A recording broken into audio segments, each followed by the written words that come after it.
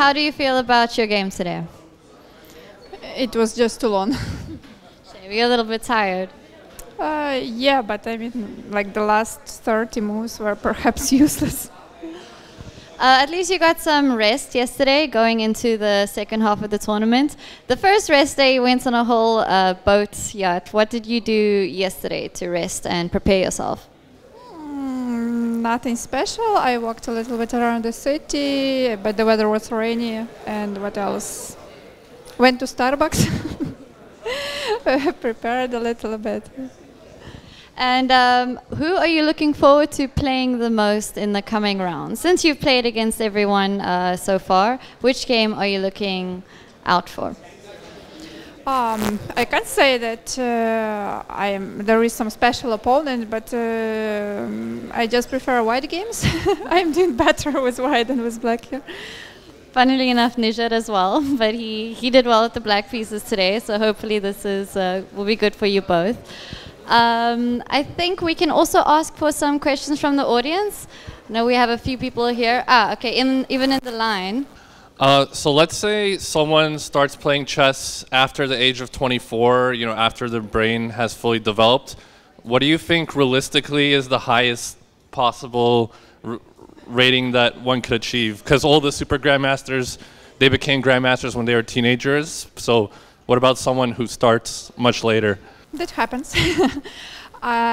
It's difficult to say. I mean, it depends on person's skills and talent and gifts.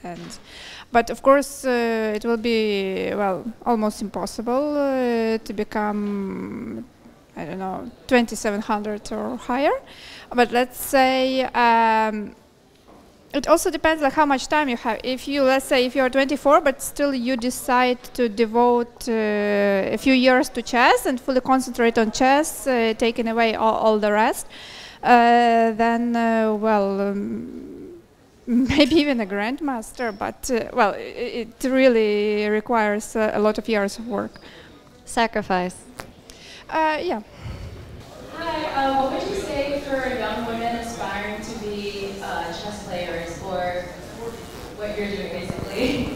No, I think the chess is great, and I'm glad that we have more and more girls joining the chess clubs, though still the difference between the number of boys and girls is huge. But the interest in women's chess is increasing, I think, and also we can see it when we look at the tournaments. Yeah, I mean, I would advise, I mean, even no matter boy or girl, I would anyway advise them to try to play the game. Because even if you don't become a professional chess player, I think chess is an interesting game, and chess can help you in many other things you do in life, including the studies, for example, if you start in the young age. Well, thank you very much, Anna.